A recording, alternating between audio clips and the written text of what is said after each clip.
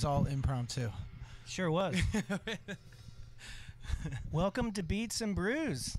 Thank you, Aaron. Everybody, this is Nick Heffron. How's everybody doing this evening? I hope you guys are doing good. Looks like we got some people in here. Yeah, just a little bit. So, If you're if you're in here, throw some hearts in the chat. Throw some hearts. There we go. Let's get this going. I got Brandon Gray in the room. Shoo-wee. Shoo-wee. How you doing, Brandon? So what's up, Aaron? Man, things are great. I'm just so stoked to have you on the show. This is the first time that we've done this live, so there's going to be some learning curves along the way, and I'm honored to be in the inaugural episode. Yes, I just appreciate that you're here, man. And Absolutely. I really wanted to kick things off with a good homie. Yeah. And someone that I felt comfortable with, and just throwing you to the wolves tonight. I love it. That's like one of my favorite things, is to be thrown to the wolves. That's why we work well together. Are you comfortable behind the kit? Oh, yeah. No, this is a beautiful, beautiful kit. Awesome. I appreciate it. So, we gotta start every episode. Cheersing. Cheersing. Hold on. And so today, we are drinking 50 West's Coast to Coast IPA. It's one of their flagship IPAs, and they're right down the street. It's one of my favorite breweries in town, and I just once again felt at home having 50 West be the first beer that we're sipping on tonight. Absolutely. Coast to Coast is, again, flagship, staple. Yeah. I asked Nick, hey, what beer do you want? And he said IPA, no hesitations. So, no hesitation. Yes, I love it. I'm so stoked that you picked this. Oh, there we go. Some more people are I see coming in. Noah Smith in here says he's here for this. Uh-oh. Big old family's in the house. Big old family in the house. It ain't so bad around here. Mm-mm. That's what they say, at least. That's what I hear. All right. So, let's just get things started. Let's do it. Give us a little bit about your story, how you started playing music. Well, how I started playing music, my dad was a musician throughout high school and college and everything, and he taught me how to play keys because he's a piano player. And that was about the 4th grade, and then 6th grade, you know, I was like, I want to play rock and roll. I want to grow my hair out and play guitar. And then so I did that, and by the time I got to high school, I started playing in a band, and I was playing in a couple bands, but I was always like the guy that as soon as we were done playing, I was always like jumping back on the drummer's kit and like always just like beating around and like always noodling. Yep. And they're just like, man, can you just like stop for 1 second? There's always one in the band. Right, exactly. And everybody thinks they can play drums, so the second you get off the drums, like they shuffle in. Exactly. Exactly. But I was always that like, oh man, I need to get behind there. I just had so much fun with it. And my brother, he's 2 years older than me, and when I got to high school, he was a junior at the time, and he was starting this band, and it was just him and a bass player, and they were like, yeah, you know, we're looking for the drummer. And so I, like, my parents bought me my first drum kit for Christmas when I was like 15, you know, with like the old crappy cymbals and everything. I had a traffic cone that I had an old mic stand that I used as a crash cymbal stand. That's a first. Right. I was like, I want 3 crashes, you know. But so I pretty much like learned the drums like to play in that band. So it was like kind of an eye-opening thing of just like, you know, I'm going to take on this instrument to be in this band because I wanted to play in a band with my brother. So, and that's where kind of that all started with. That's beautiful. Getting to this point of my musical journey. Yeah, man. So I was watching Will's podcast with Adam Lee yesterday, and they were talking, and they had a really good question. They're like, yeah, what is Nick's main instrument? And so you're a multi-instrumentalist. You know, you're either out there singing, playing drums, playing keyboard, playing guitar, playing bass. Is there one instrument that you really feel like?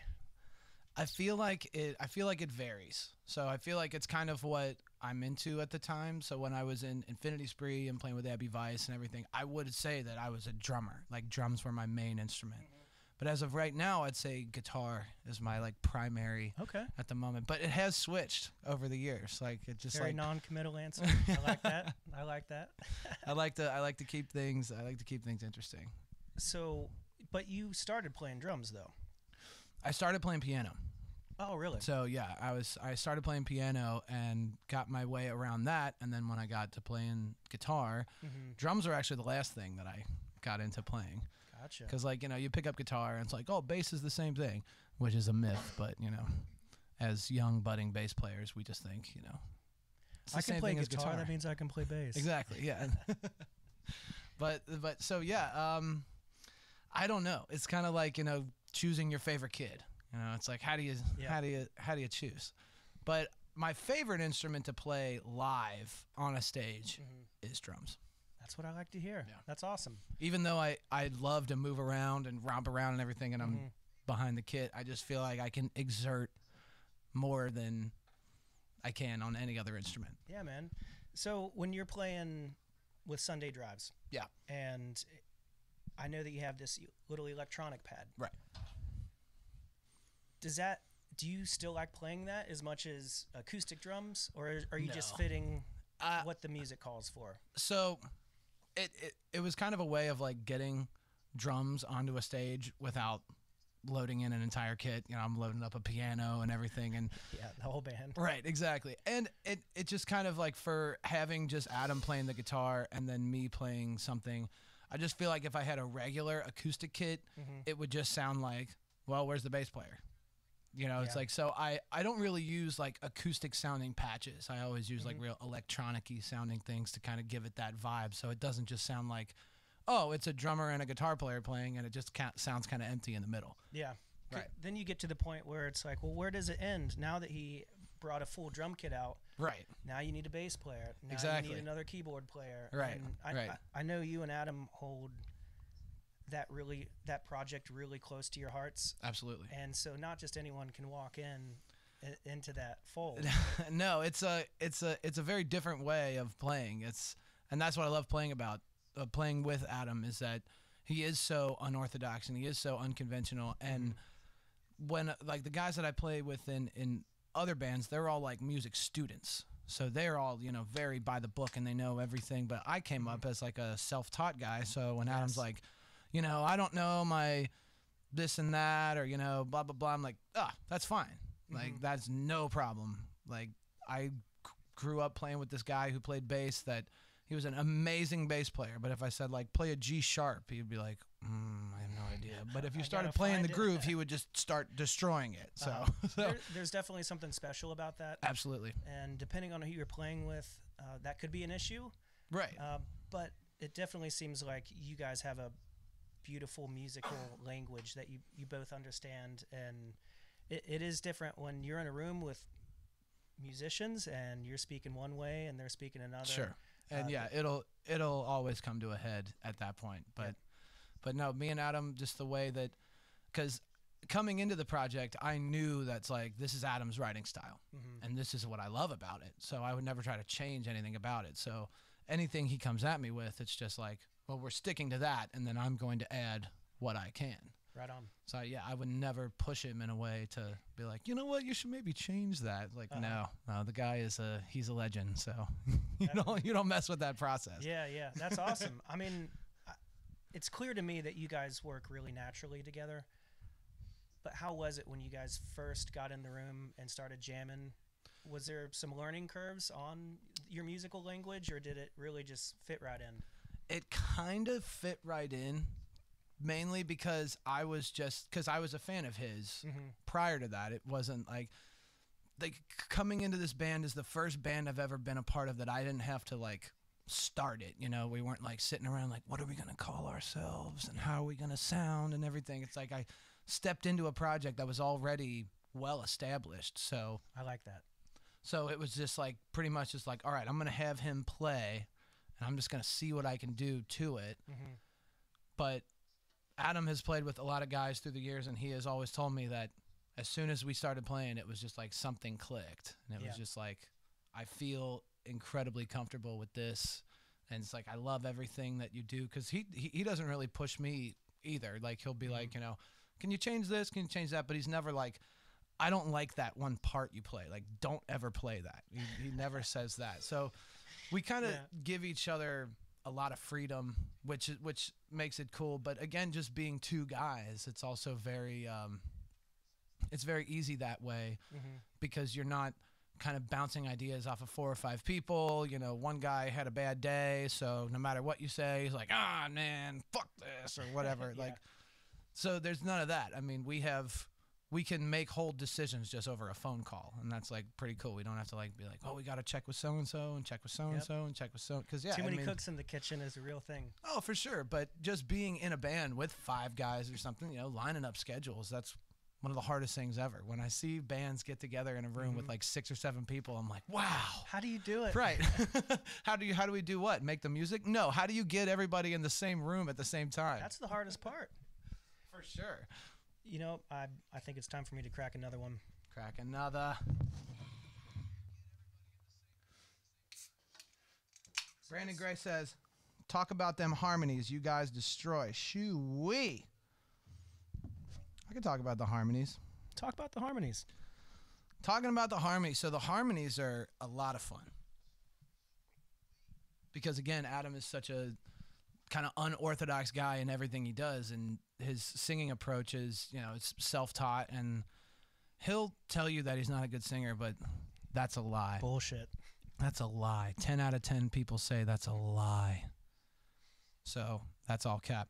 But the fact that he is so different is that, like, my harmony, like, he hits real interesting melodies. So like coming up with harmonies to it is just like a lot of fun. And like I consider myself kind of like a one-trick pony with the harmonies. I'm always just like the third above, like total country harmonies. But that kind of has, from doing it so much, it kind of has made that harmony, like his voice with mine, the third above, is just kind of the sound now of just like, that's what Sunday Drives kind of has turned into. And your signature sound. Right, exactly. You know, so that we could get on someone else's track, and if it was just like him singing and me harmonizing, people would be like, yeah, that's Sunday Drives. That's Sunday Drives for sure. But the harmonies are just so much fun because it is a challenge to kind of get into his realm of songwriting and then adding things on top of like that, even vocally. Yes, a lot of fun. So shoo-wee. Great question, Brandon. And if anyone else has any other questions out there, please chime in. I'm trying not to get distracted with Facebook so that Live. I'm like talking to you. So there's not just like footage of us just like, okay. So it's funny that Brandon does mention the harmonies because that is one of my favorite parts about you and Adam. And thank you. In fact, that's my wife's one of her favorite parts as well. Andy Roy in the house. Yeah. So my wife is video switching for all you people out there. It's like live television, and she's in the booth. She's like camera 2, camera 3, camera 4. Yeah, there she is working her magic. This couldn't happen without Mindy. So thank you. Big shout out to Mindy. Yeah. So Adam and Nick, on occasion, come over and record some songs on the drums, and everything you hear on Medicine Music, every drum track you hear is recorded on this kit right here. This is all the magic. It is, and that is a fantastic kit. I look forward to drum days so much. Thank you. Adam always is like, you know, he always is like kind of like, you're always real excited to go over there. I'm like, oh yeah. You should be. I'm excited when you guys come over. It's great. And oh yeah, you know, you got the French press coffee in the morning. Yeah, it's all, buddy. You know, I like to record in really dimly lit rooms, and it just knows the vibe. Aaron Roy is one of the most accommodating hosts you will ever have. Thank you. And since Noah's there, he's got to have his Nog Champa. Oh yeah. Oh, of course. Which Noah Smith I can in only the room. take in small doses, but oh, that guy bays in it. He does. I love you, Noah. Speaking of you guys coming over and recording, what do you guys have in the pipeline for this year and releasing some new music? So with this project has kind of just been an ongoing thing. Releasing something that, you know, is eventually going to be like 25 songs that's under the title #Medicine Music, and just going with like album or volumes 1, 2, 3, 4, and 5, it's just kind of like an endless like, oh, we're plugging away, and we're actually into volume 3 right now. So it's kind of a crazy thing because we're like, oh, this is going to be a massive undertaking, 5 whole EPs, that's wild, and it's like we're already like halfway through it. Yeah. It's like kind of cool. It's like, man, I didn't know if like how fast it would come together or anything, but just plugging away. We got some cool out of town dates this year.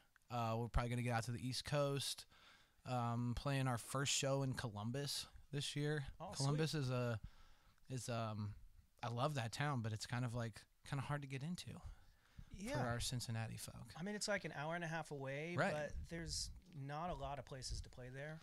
Or maybe there are. I feel like right. There are. I feel like it's like they have a lot of good things going on up there. It's just like and it's hard to take a chance on a band that, you know, it's like, hey, we've never been to your city. Can you please put us on? We'll draw a lot. Right. We'll bring a lot of people up. And like, we're there to make fans and everything. But it, you know how that is. Cold calling a venue of just like, yeah, you know, we've never played there, but we would like to. But yeah, we got that coming up, and that should be super fun. Got a lot of things coming up in Nashville. That's the magic word. Yep. All you got to say is Nashville. Nashville. All of a sudden, 30 more people just joined in the room right now. I'm just kidding. I said the word. No. Were you at the 5 spot or the Cobra something or another? I don't know if I should say this. I don't know if it's a thing. Oh, you haven't released it yet? We're playing at the Exit Inn. What? Yeah. That is amazing. Yeah, man. It's super Mic cool. drop. Right. Yeah. That's it. Mindy, cut the stream. Yeah, roll the credits.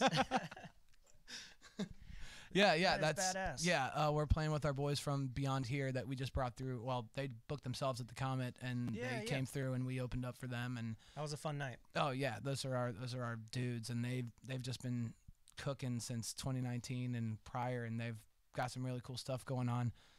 Then we're trying to do. I was talking with Adam the other day about possibly doing a residency at a place and making it kind of more like about the other artists, like the other, and like kind of theme it around, you know, it's like we'd have like a big rock show one night or like a hip hop night, and like we would play at all of them, but just kind of like curate a cool kind of month-long thing to like mainly as like a community building thing, because we don't play a lot in Cincinnati during a calendar year because we try to focus more on out of town and this recording thing, but just having something that's kind of consistent and people can come to every week, and you know they'll know the people that are there the next week, and it kind of just builds this kind of community that we're trying to get together. Where do you plan on having it at? That's kind of the magic question at the moment of just where to have it at, because I want it to be able to host like full rock bands comfortably, not just like well, you know, we'll throw you in the corner and everyone will just have to suffer through how loud it is. I can think of a couple places. Exactly. Yeah. So I want to have something that has like a stage and everything, then and yeah, to, you know, maybe like a place that serves food or something to like accommodate everybody. And because I don't want it to just be like a, hey, it's a 4-band bill, you know, pay at the door, drinks are out the ass, you know. Oh, you want food too? So you gotta go across the street and you can't bring it in. Right, yeah. You'll have to go out, eat it, come back in. I know it's cold outside, but yeah. You know, for sure. So you mentioned something funny, that you guys are from Cincinnati. Correct. But you don't play in Cincinnati much, and you focus on other markets. Yes. Isn't there something special about being out of town and just playing for strangers? And like we live for it. We live for it. It's not just like about... It's not just about, you know, it's like we need to be out of town because that's what we should be doing, you know, strategically and everything to build these markets.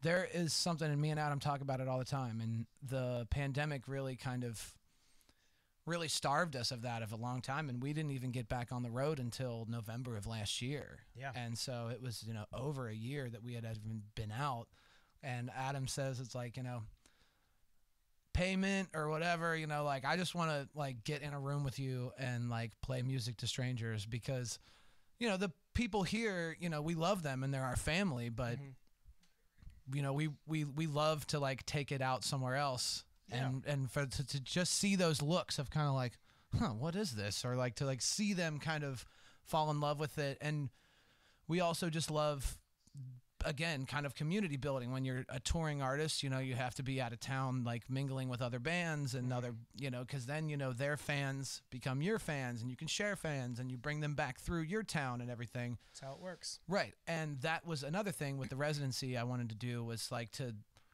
have bands in from Cincinnati and have like a cool local thing, but then also bring in like our homies from Indianapolis or our homies from Nashville that like even like our fans have never seen because they've never traveled with us to those places. Yeah. And so then, it like gives them the exposure and everything. So we're just trying to do good things for our homies because our homies do good things for us. So that's how the world works, exactly. Man. And of course, it's all about back scratching. Yes. And it's nothing against our Cincinnati friends. No. There's just something beautiful about being on the road in foreign places. Yeah. Playing to a whole different audience on a different stage, working with a new sound guy that. And I think a lot of Cincinnati bands, anybody who's in here saying this has probably heard me say this a million times, but people take for granted how centralized Cincinnati is. Mm-hmm. Like for a touring musician, it's like if you live on the West Coast, it's like you pretty much, if you live in California, it's like if you want to tour, you just tour in like other places in California, or else you're driving like 18 hours to get somewhere. Yeah. But here, it's like you drive an hour and a half south, you're in Louisville. You drive an hour and a half west, you're in Indianapolis. You drive an hour and a half north, you're in Columbus. It's like these are good, big markets that are like very close. And then you have like the other window of like the 5 hour where it's like St. Louis, Chicago, Pittsburgh, Nashville. It's like these are, and that's an easy day's drive. For sure. And so it's like, I tell a lot of Cincinnati bands that because, they think that touring is like kind of this big undertaking. And sometimes it can be if, you're going on a big long run and, you don't know that you pretty much have to pack like you're going on a camping trip. Yeah, pack a cooler. Right, pack exactly. A It's bag. like the van is the tent. So think of it like that. That's very well put.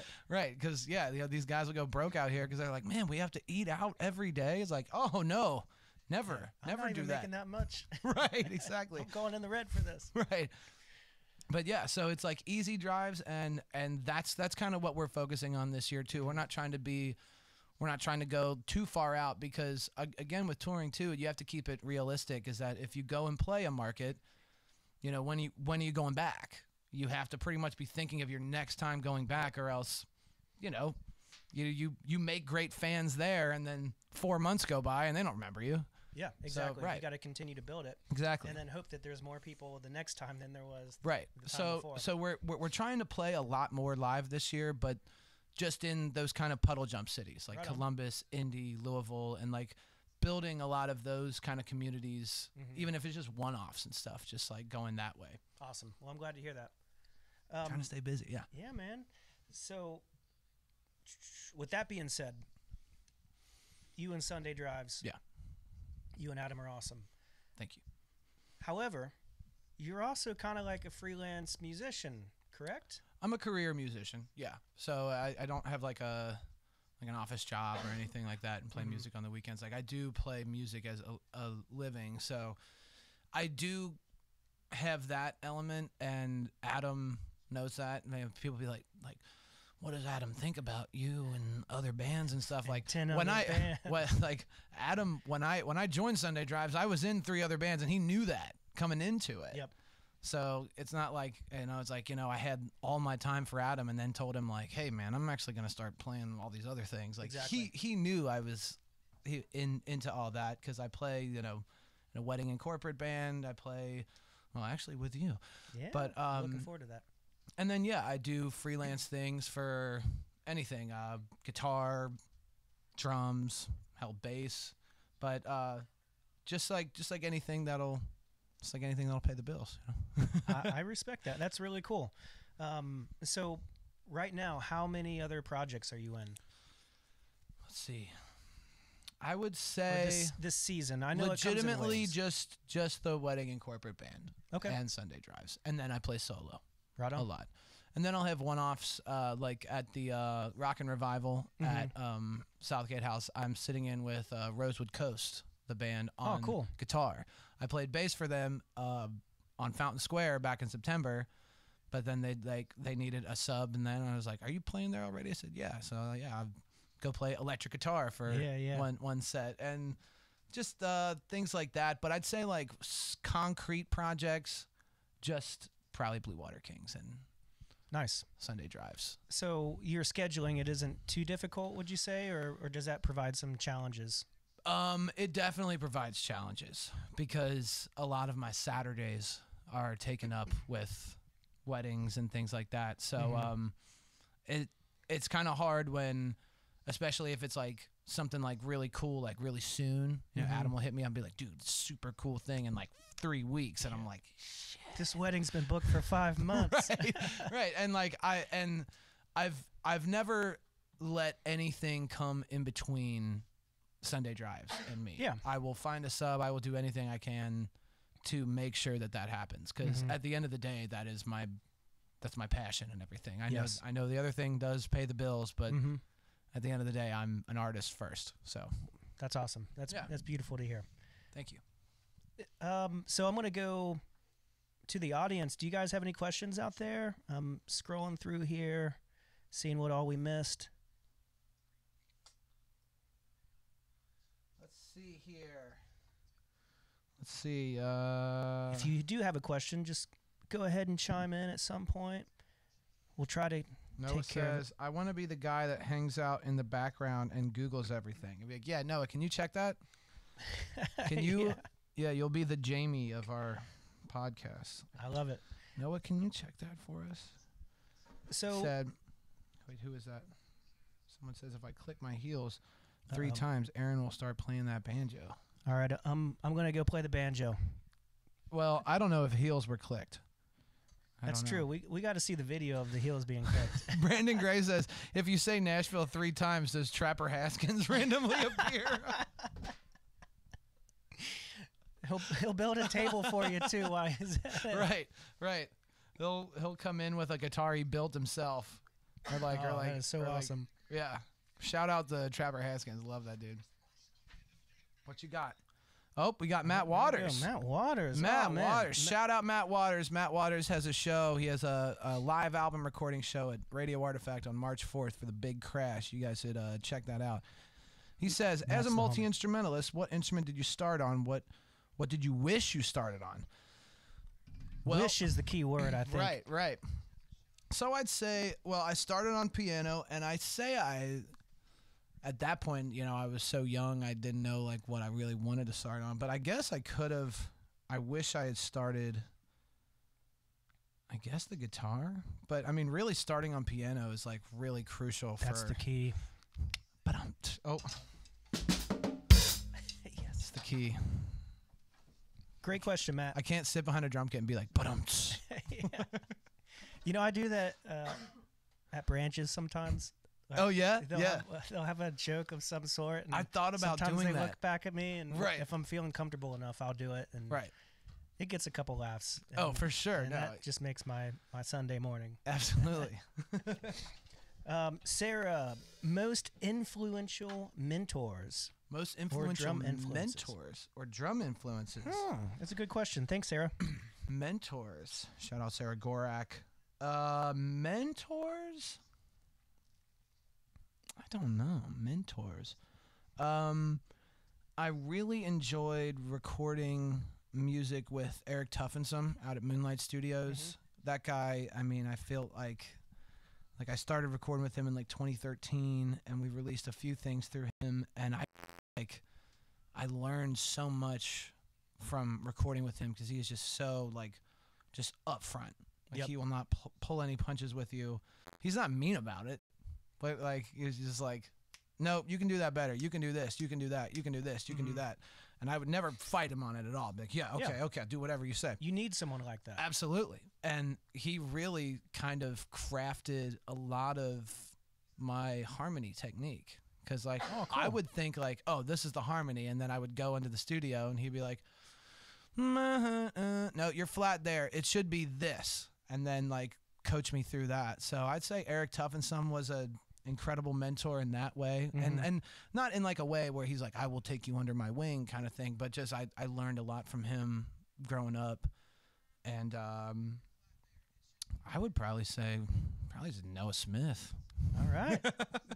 Shout out Noah Smith. Here we go. I mean, from recording with him, I mean, we sit there and talk about life and business and all sorts of things, and the guy is just wise, and he's cool as a cucumber at all times. So shout out Noah Smith. I'd say Noah Smith. Mentors though, but drum influences. Hey, I'm gonna cut you off. Cut me off. Speaking of mentorships, Noah does have a program out there for all you cool kittens and cats. Basically, if you want a mentor, a music mentor, a life mentor, Noah kind of meshes the two together. Right. And he does coaching for up and coming artists. Everything is called the Long Cut Mindset. You can check that out. Yes, and so that's an awesome program, especially if you're in Kentucky, Cincinnati, Northern Kentucky. It's just an awesome program, and not only that, it's much greater than Noah. It's the community that is involved for sure. With that. And yeah, he really dropped some serious gems in there. Like he really does. And I'm gonna have to pay for a subscription because I feel left out. Yes. So Sarah's got all these great questions. Drum influences. So growing up, of course, I was influenced by the classic Dave Grohl, which I appreciate you setting the hi-hat up pretty high for that. High for yep, you're welcome for that. Dave Grohl growing up, but recently probably like Mike Healy from Papadozio, like with his hi-hat work and everything. And yeah, from playing in jam bands, I just like always loved Healy. He was just so razor sharp and playing in kind of pop music in that way. It was like I love the disco beats and just like that real, just tight grooves.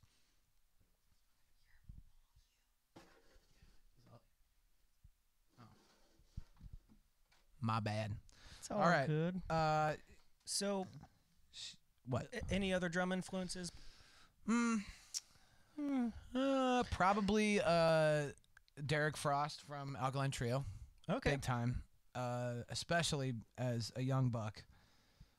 Other than that, I don't know. I don't like. I hear things and I just kind of like I don't like kind of like study people's styles and things like that. I can hear things and pick up on things, but I don't be like, like I just sat there and like watched a million Dennis Chambers videos and yeah. I feel that. So I'm gonna do some rapid fire questions. Rapid fire. Don't elaborate. If you do, I'm gonna throw this 50 West bottle at my wife. No. I thought Mindy would just have like a sound, like a big like alarm, like a game show, like and then I just move on. So don't elaborate. Just the first thing that comes to mind. Okay. Absolutely. You guys ready for this? I spent a lot of time on these questions. He did. He printed them out and everything. I fucking so cool. Okay. If Sunday Drives could tour with one band, who would it be? Pine Grove. Favorite local Cincinnati band? See You in the Funnies. Good choice. Favorite drink? Favorite drink, gin and tonic. Oh, sweet. Rolling Stones or the Beatles? Beatles. I knew we were friends. That's good. If you were stranded on an island and had to pick one instrument, what would you choose? Ukulele. I feel like that's just the vibe forever. You get real good at it. Right. Oh, yeah. And, I would get so good at it and be able to show no one. So, yeah. It's okay. And those nylon strings, they'll just last forever. Yeah, you make a great point. That's true. Christmas or Halloween? Halloween. Favorite local brewery? Oh, local brewery. I mean, we're drinking 50 West, but it's okay. You can be off-brand if you want. I do really love a good 50 West, but my favorite local brewery, God, it's changed over the years. It was like Urban Artifact at one point. Yeah. It was probably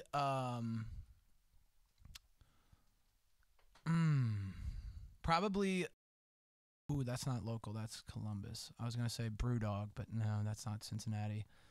Don't they have a Cincinnati location? They do, yeah. It doesn't count. No, we need Cincinnati beer because we're the beer Big Beer City. That's what happens Big Beer after City. 6 IPAs. Yeah, this is our 7th one. I'm gonna be staying the night here. We got a 7-pack at the brewery. Right. Rheingeist. Screw it. I knew you were gonna. I should have just.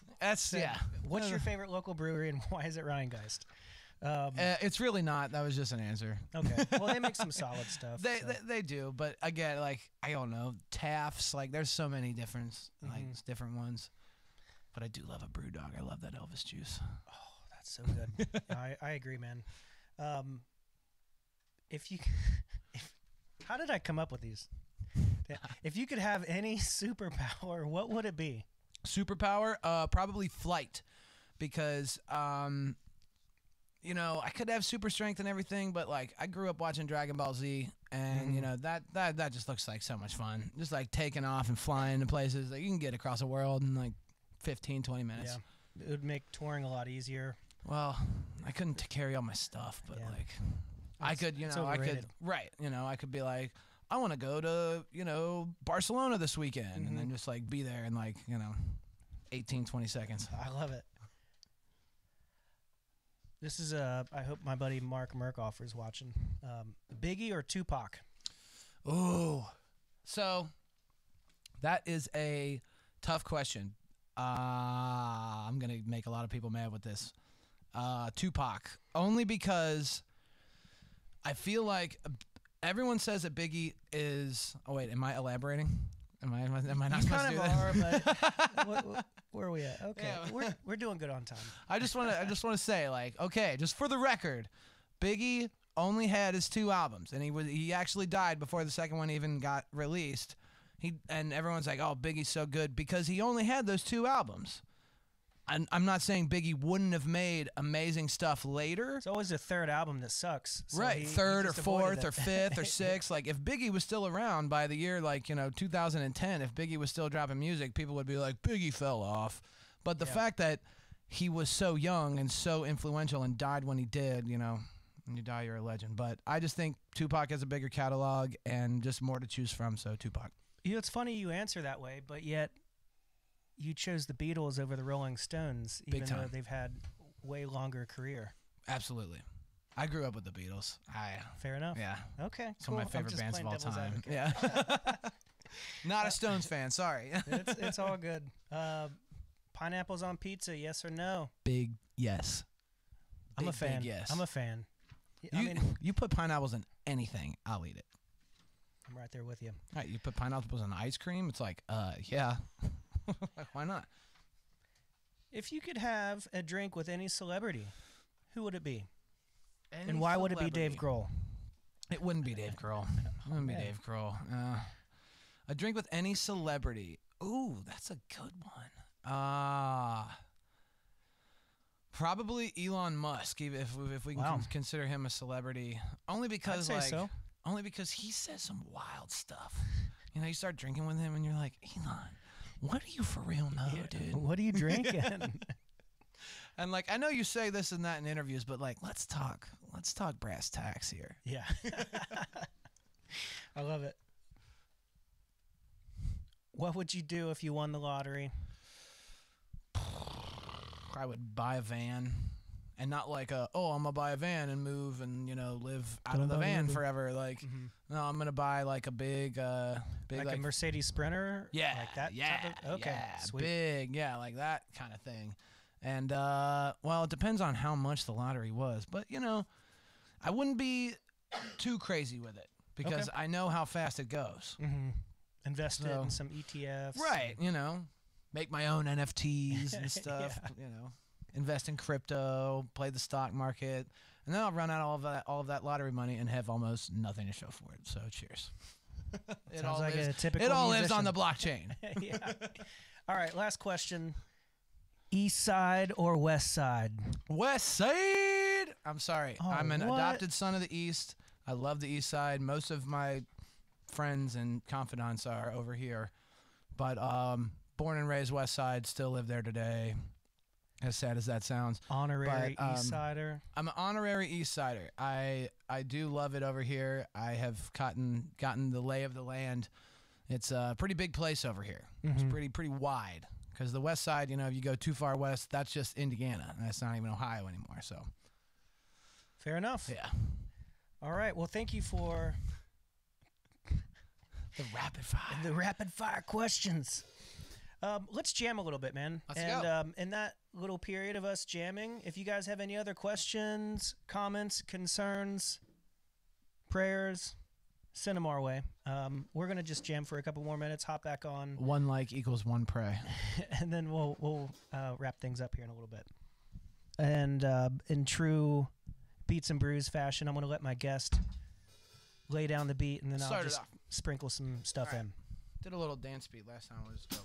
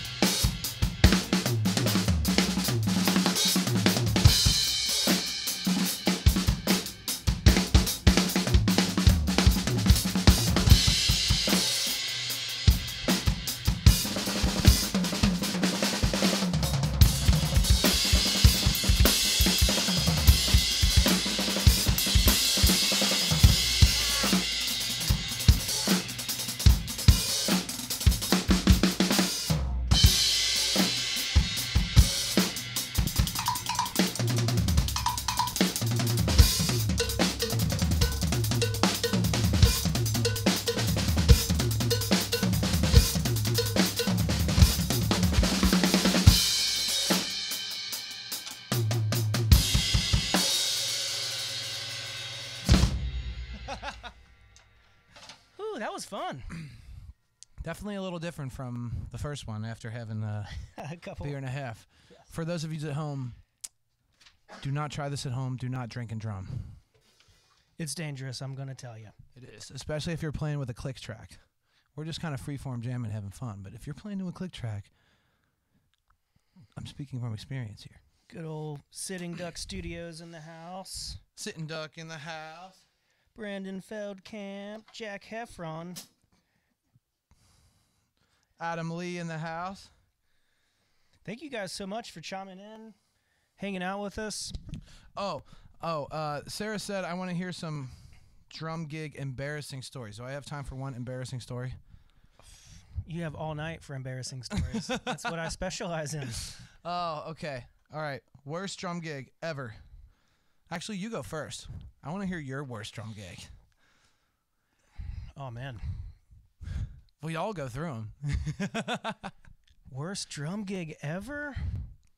I had one gig where one of my crash stands just like would not hold up. Mm-hmm. It just fell like big, just like banging like all over my stuff, cymbals falling over. Probably my worst drum gig was I was playing at Urban Artifact and I just like beat a hole straight through the kick drum, like the middle of the set. Wow. That's a real salty thing because it's not just like, hey, get a new kick drum. Right.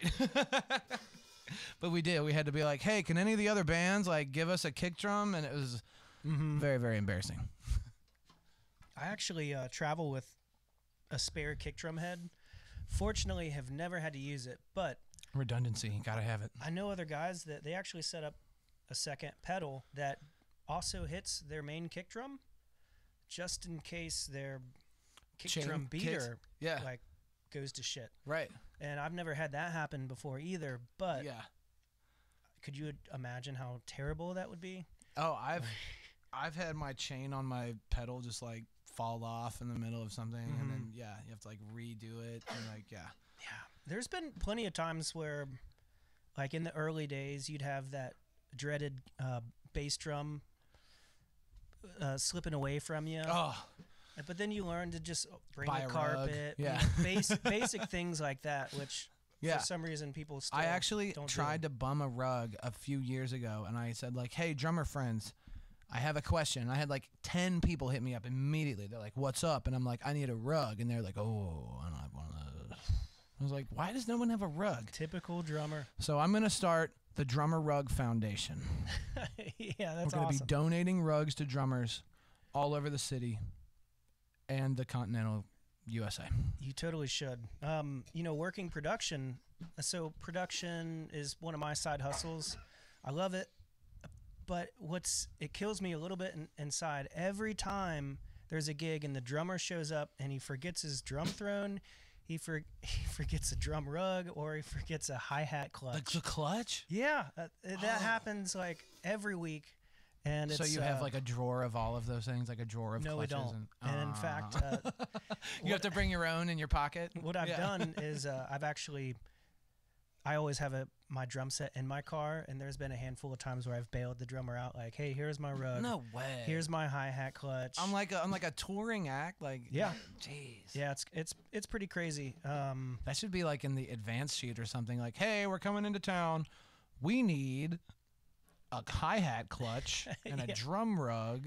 It's like saying, "Hey, we need a guitar tuner." Right, and like a bunch of picks. We have no picks. And a guitar strap. Yeah. Just the strap. Damn. We have everything else. As far as the other terrible gigs, honestly, normally they're not. You've just had good gigs all your life, haven't you? I've had great gigs all my life. It's all the other people that I play with that suck. That's just how it goes. Yeah. Actually, not to get super deep, but I'm going to a little bit, tiny bit. Do it. Probably the worst gig scenario that I remember is the day that my dad passed away.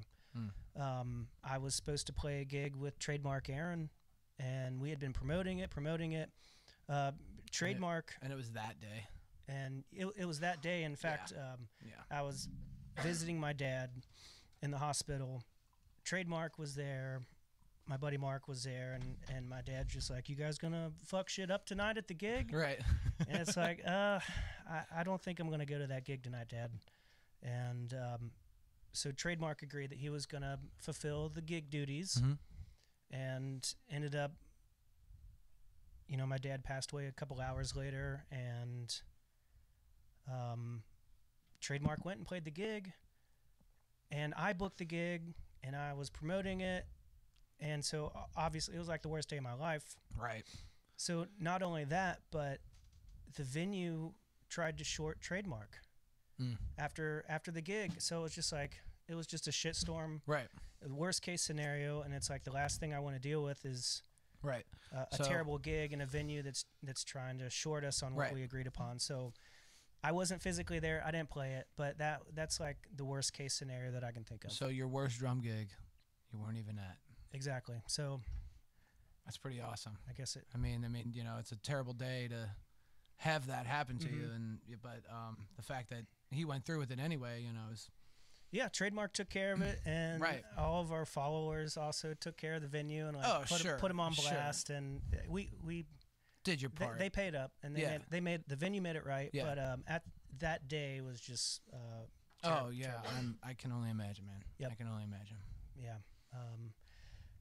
Moving on, I'm going to wrap things up here, but the one thing that I really want to know is, do you have anything that you really want to promote at the moment? Where can people find you on social media?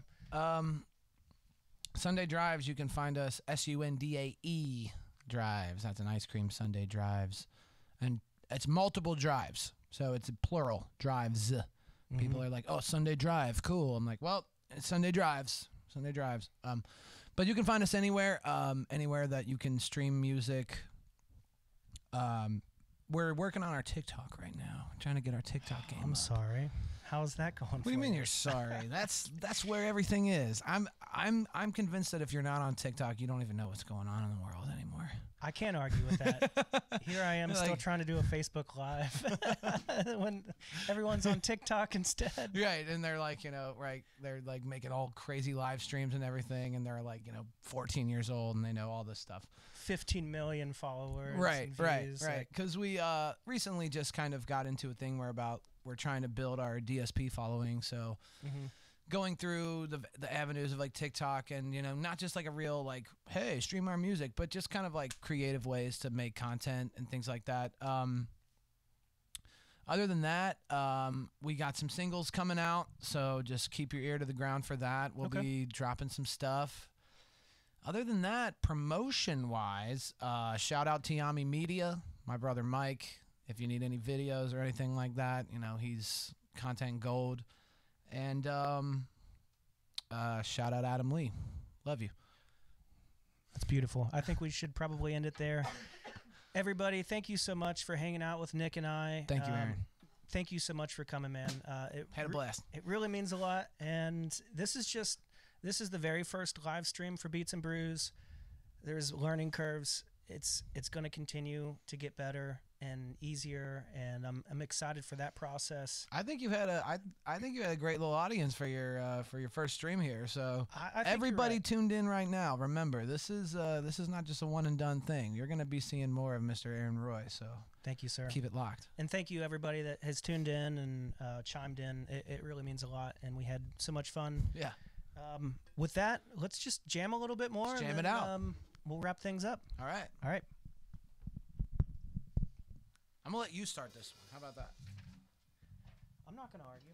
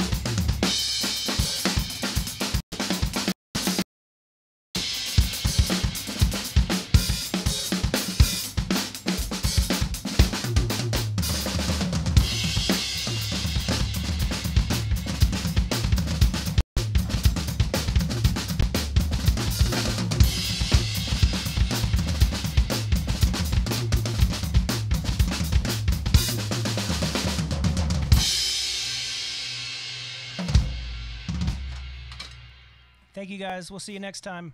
Take care. Peace.